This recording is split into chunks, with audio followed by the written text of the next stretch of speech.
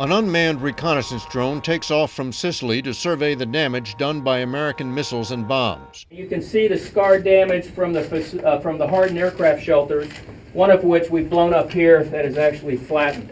Since the assault began on Saturday, U.S. and British warships have launched 124 cruise missiles and sent 3 B-2 stealth bombers flying non-stop from the U.S.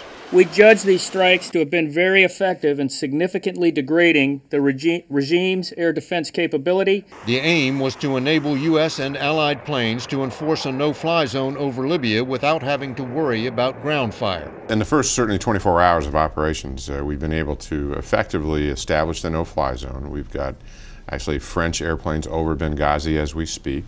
And we'll be able to do that on a 24/7 basis. That clears the way for jet fighters flying off ships in the Mediterranean and bases in Italy to hunt for targets of opportunity on the ground.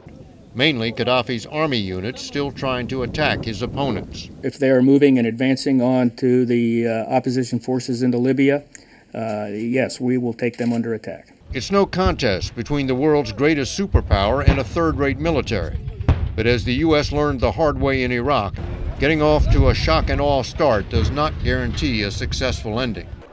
Gaddafi hasn't stayed in power for 42 years by accident. He's a thug, he's a cagey guy, he's a survivor, we know that.